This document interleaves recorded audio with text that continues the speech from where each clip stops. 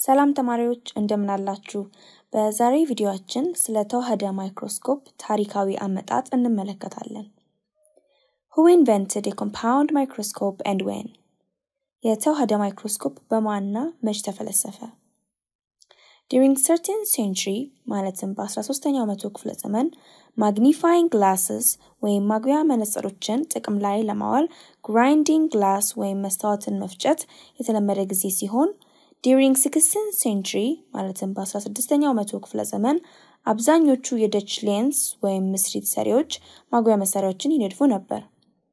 እንደ አውሮፓውያን አቆጣጠር በ1595 ዓመተ ምህረት ዛካሪያስ ጆንሰን and ሃንስ ሊፕሬ የተባሉት የደች ተወላጆች different types and sizes ማለትም የተለያየ አይነትና መጠን ያላቸው ሌንስስ ወይም ምስሪቶችን በቲዩብ ወይም ቱቦ ተቃራኒ ጎኖች ላይ በማድረግ የኮምፓውንድ ማይክሮስኮፕ ወይም የተዋህደ ማይክሮስኮፕ አሰራር ጽንሰ ሐሳብን በማስቀመጥ የመጀመሪያዎቹ ሆነው ነበር። እንደ አውሮፓውያን አቆጣጠር በ1665 ዓመተ ምህረት ሮበርት ሁክ የተባለው እንግሊዛዊው ሳይንቲስት ከተለያዩ ምስሪቶች የራሱን ኮምፓውንድ ማይክሮስኮፕ ሊሰራ ችሎ ነበር። ነገር ግን ሮበርት ሁክ የተጠቀመባቸው ሌንሶች ጥሩ ያልነበሩና የማጉላት ኃይላቸውም ከ30 እጥፍ በላይ ሲሆን የብዥታ እይታ የሚፈጥሩ በመሆናቸው የጠራ ምስልን ለማየት አራክቶት ነበር። በመቀጠልም እንደ አውሮፓውያን አቆጣጠር በ1674 ዓመተ ምህረት አንቶን ቫን ሊዮንሁክ የተባለው የደች ነጋዴ ምስሪቶችን ወይም ሌንሶችን እየፈጨና እየቀባ አንዳንድ የተለያየ ቅርጽ ያላቸው ምስሪቶች ምስልን የበለጠ በመጠን አስተልቀው እንደሚያሳዩ በመገንዘብ ጥራት ያላቸውና ምስልን በደንብ አስተልቀው የሚያሳዩ ሌንሶችን ወይም ምስሪቶችን በመጠቀም የራሱን የሆነ ኮምፓውንድ ማይክሮስኮፕ መስራት ችሎ ነበር። በዚህም ምክንያት አንቶን ቫን ሊዮንሁክ በታሪክ ለመጀመሪያ ጊዜ ብዙ ማይክሮስኮፒክ አኒማልስ and ባክቴሪያ ማለትም በአይን የማይታዩ እንስሳትንና ባክቴሪያዎችን ለማየት ችሏል።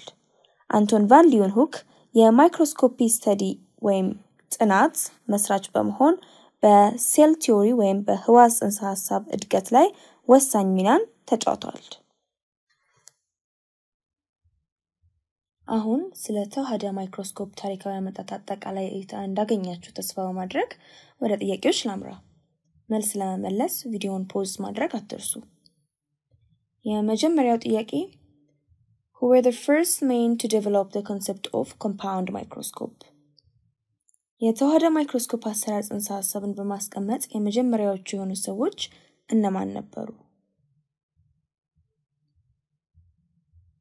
መልሱ ዛካሪያስ ጆንሰን and ሃንስ ሊፕሬ ነበሩ። ሁለተኛው ጥያቄ What were the problems with Robert Hooke's compound microscope? የሮበርት ሁክ የተዋህደ ማይክሮስኮፕ ችግሮች ምን ነበሩ? መልሱ The lenses were not very good and magnification of more than 30 times were very blurred and don't show much detail.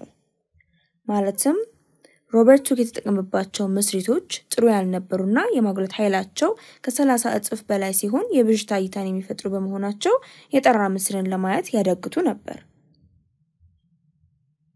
ወደ ሶስተኛው ጥያቄ ሳመራ Who is considered as the founder of the study of microscopy and played a vital role in the development of cell theory? የማይክሮስኮፕ ጥናት መስራች በመሆን የህዋስ ጽንሰ ሐሳብ እድገት ላይ ወሳኝ ሚና የተጫወተው ማን ነው? መልሱ አንቶን ቫን ሊዮንሁክ ነው። የዛሬው ቪዲዮአችን በዚህ ያበቃል። የዩቲዩብ ቻናላችንን ላይክ and ሰብስክራይብ ማድረግ እንዳትረሱ። በዲስክሪፕሽን ውስጥ ያለውን ሊንክ በመጫን በሳቋማ ዌብሳይት ላይ በመሄድ ተጨማሪ ጥያቄዎችን መስራትም እንዳትረሱ። በሚቀጥለው ቪዲዮ እስከምንገናኝ ድረስ ሰላም ሰንብቱ።